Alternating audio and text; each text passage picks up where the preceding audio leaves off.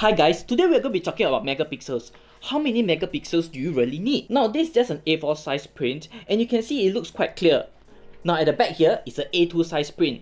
I know it's a little bit far and you are not able to see it. I'll bring it closer later, I promise. Now to preface today's video, I'm not going into nitty-gritty details, but just going to talk about how the aesthetic looks and how much minimum megapixels do you really need to get a print on an A4 size and on an A2 size poster. There are a million variables out there such as camera models, printer models, the colors that you use, even the screen that you use to print the print itself. So I'm not going to talk about that, but just going to talk about in terms of the print size and how viewable it is and acceptable if you are using it for a print job. So in search of today's answers to the topic, I'll be using my full frame A7 II, which is about 24.3 megapixels, and my Samsung S10 here, which is about 12 megapixels. I'll be taking a series of photos to show you guys the comparison between a mobile phone print and a full frame camera print, whether is it worth bringing out a big camera comparing with just your mobile phones. So I'll bring out some comparisons here, but just to preface the comparison photos, I did not digitally enhance any of these features, but just maybe added a bit of brightness. But what you see is really what you get if you were to print it out from your mobile phone or from your DSLR. So before we go down into the details of the prints, let me bring you guys to the back scene of how I took these photos and where I took these photos.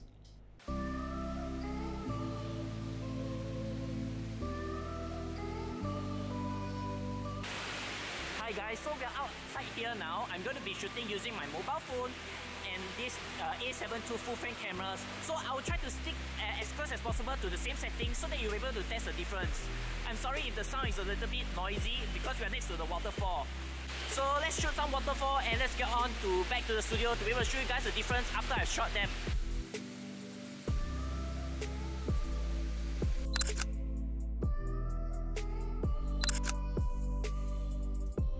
Just from these photos itself, you can see there's a clear difference, but what about when they are printed?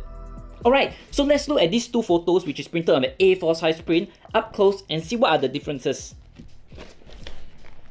Alright, so let's get started. The one on my right is actually the one taken from my Samsung mobile phone, while the one on the left is actually taken from my full frame A7 II camera. Now if you are looking at it from a far distance, the photos doesn't have that much of a difference. But let's take a closer look. Okay, when you take a closer look, there are certainly some differences over here. If you can see that the lanterns are quite vibrant and you can definitely see the color contrast over here, whereas the one that is on my mobile phone is a little bit faded and the colors aren't that strong. Now if you take a closer look over here, you can see the silhouette and the shadows of the palm leaves. While on the mobile, you can't see much of it over here. So this is definitely a down point if you're talking about details. But all in all, for A4 size paper, it actually looks quite fine, in my opinion, and doesn't make that much of a difference if you were to just blow it up into a small little size like this. Alright, now you see a difference between these two. Let's add something to make this whole thing more interesting. Let's take out the A7 II full frame photo and replace it with my RX100 camera. It's basically this camera which I shoot quite a lot of my YouTube videos in. It's a small little point and shoot with 20 megapixels. But let's compare the photos. Okay, once you put it side by side, you can't see that much of a difference, but if we move it closer, you can see that even though the RX100 cameras isn't have such a big sensor, you're still able to see the color contrast difference in the lanterns, as well as in the shadowy areas. Now, but if you're talking about details, if you look at the shadowy areas, there isn't a world of a difference, but if you pick closer, you can definitely notice a little bit more details in the RX100 camera. But once again, when we put it back up, both actually looks quite fine and there isn't a very gigantic difference between these two photos. Alright, so as you can see, I've added this camera to the mix to make things more interesting. I apologize for the coarse voice here because I guess I've not been eating very healthily for the past few days. Now with that said, let's take these A4 photos out of the frame and let's bring in the A2 photos which is right behind here. Alright, as I mentioned from my voiceovers, there are a lot of variable factors like how far you see a photo or how near you see it and what kind of lightings that you have. My lighting might not be the best, so there might be some highlights on the photos itself. But if you see it from far, it actually looks quite okay, right? Let's take a closer look. Overall, the contrast in the details is definitely quite visible over here, comparing with over here. you can hardly tell that there's a lantern here, or just assume that it's just some lighting. But over here you can see that there's a clear shape and color of the lanterns. Well, just in case you guys are curious, in Singapore we're having this Mid-Autumn Festival, so we actually have a lot of lantern decors all over the place. Now, as I mentioned in the details, you can look over here. You can see all the silhouettes and the shadows are very distinct. Whereas the one that's on my mobile over here is very milky and you can't see much of it. So let's move to the top left over here. You can see over here that there's a lot of the details maintained in the leaves. Whereas over here, a lot of the details are lost. At the bottom, you can see that there's a walkway over here. And you can see the more details in the tiles, whereas here is definitely a lot more pixelated.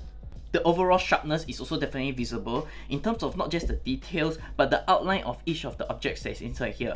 There's one area which I think the mobile phone performs slightly better. If you can see the color, if you can see the water fountain over here, it's a little bit more blurred. Comparing with the one that is over here, it's definitely more sharper and clearer in the details. That's because probably if you have seen my other video, the mobile phone does a little bit of artificial sharpening. Alright, let's do a unique challenge and just bring on the full frame photo into the mix. Now, once you compare the full frame camera against the RX100 cameras, you can also definitely see a huge difference. Now, if you take a closer look over the leaves over here, a lot of details is lost on my RX100 camera. As this is an older RX100 camera, it's also, the colors are also a little bit bluish comparing with the one that is taken on my A72 full frame cameras. As I mentioned, I did not tweak with any of the color balance, so what you see is really what you get if you were to take a photo from either of the cameras. Now let's switch over to other details. If you can see over here, you can definitely see the different levels in the leaf. Comparing it over here is faded and is more pixelated. There's also some light that's lost within here. You can see it's much darker here comparing it over here.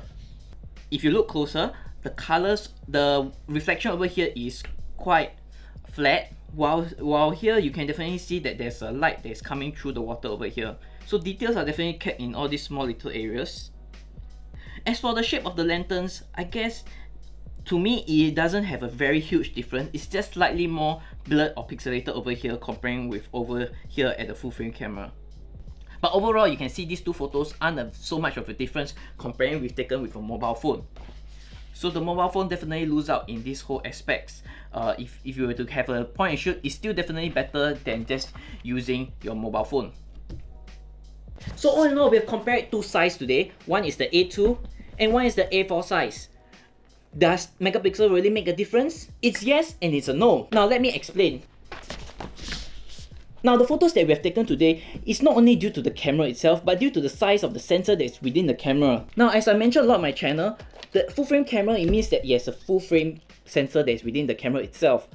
Now for a mobile phone, it's definitely much smaller. If you want to know what are the sizes difference, I actually have a chart right here, which you can have a look.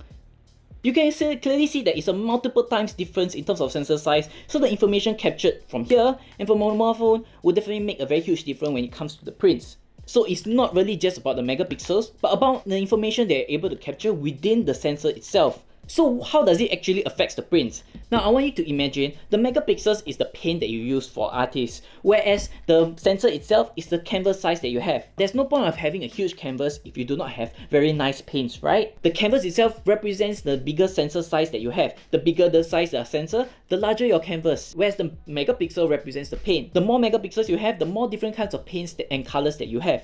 It takes both of these combined together to be able to have a very nice printout. So it's not just about megapixels, it's about the sensor size. But just for the sake of knowing how big your print is in terms of the megapixels that you have, I have a chart right here for you to have a clear reference to be able to see how far you can print without losing that much of image quality. So just like I mentioned at the start, there are different variables towards print, where you're standing, the kind of printer and such. But having a good megapixel count as well as a big sensor within your cameras matters if you are going to print something out. So I hope you guys like this video where I compare using a DSLR printout, a point and shoot printout, and even my mobile phone printout. Give me a thumbs up if you enjoyed this video or learned something, and do subscribe down below if you haven't done so yet, and click on the bell notification over here so that you'll be updated of my latest upload. If you guys cannot wait for my next upload, I have a playlist over here which cover photography topics which I think you guys would like to know if you are new to photography. If not, I'll see you guys in the next video.